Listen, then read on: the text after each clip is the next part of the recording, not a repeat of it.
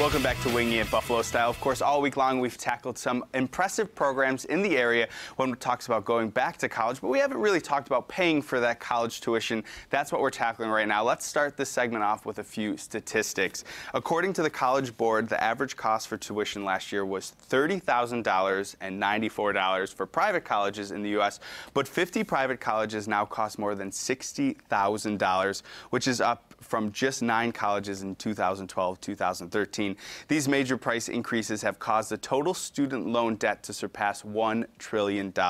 Here to help break down some of these numbers are college finance consultants Rick Ross and Andy Liardini. Now, I have to start off the segment by addressing some of those numbers, because when we're talking about $1 trillion of student loan debt and price tags of over $60,000, a lot of people are asking, why does college cost so much? Colleges over the last 20 years have increased about 4 to 5% annually, their cost, and most people's paychecks have only increased about 1 to 2%. So colleges have really taken advantage of the ability to raise prices without anybody really kind of raising any red flags. And when we're talking about a prospective college student who's looking at their career, dealing with those price tags can be pretty difficult. I mean, you don't want to sacrifice what you want to study because you can't afford it. So what are some of the challenges that parents and students are facing when they're trying to go back to college? I think that there's 2 challenges. The first being affordability.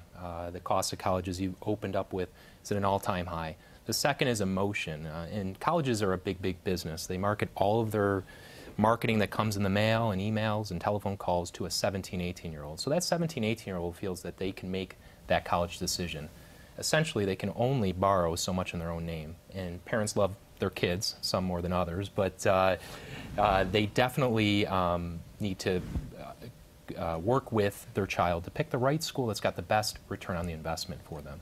Now, I like that you said that they can only borrow so much, because I remember when I was looking at colleges, it was still during the time where people were saying, go to the college of your dreams, study what you want to study, don't worry about debt because you're going to come out and you're going to be able to get a job.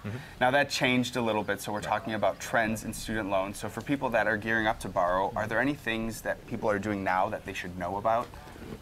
I mean, just the fact that a student, as a freshman, can only borrow $5,500 in their own name. And I think a lot of people think as a student they can borrow a lot more. That's it. As a freshman undergrad, $5,500. So the parents are going to have to find ways to pay for that rest of that bill, no matter what it is at what school. And that's sort of where you come in as college finance consultants. So when someone sits down with you, they're gearing up to pick the college, they know that the student can only borrow as much as you said. What's the next step when you're talking to them? The next step is trying to figure out what their major is, what their grades are, and then talk to the parents about how much they want to spend or borrow on college. So many times, many families here in Western New York, they're dual income families. They never really sit down and talk to their child about how much they can afford. And if you can do that early on in the process, then everybody's happy. You need to treat it like a business transaction and not an emotional transaction if possible. So how do you start to tackle some of those emotional ideas? I mean, a kid gets into their college of their dreams, they're geared up to go, it's not financially possible. What are some tips for parents that are struggling with that right now? Well, early on, have the conversation across the table. You know, to talk about prices, and really if you're going for a certain program, let's say to be a teacher, talk about, hey, you come out, here's what the starting salaries are for a teacher. So the student has an understanding of, hey, listen, if I spend a lot of money, really what's the return?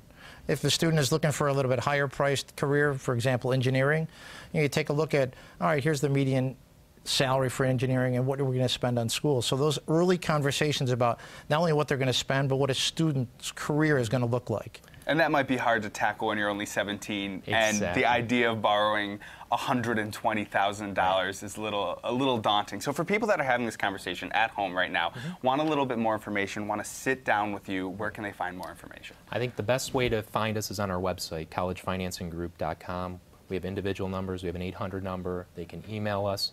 We also have a great Facebook page, Twitter feed, so they can contact us that way as well. This is a very important and critical conversation to have, especially when we're exploring so many different college programs in the area. Thank you both for coming in. We're going to change gears a little bit from this serious financial conversation to something a little bit more colorful, and that's Lauren over in the Dura.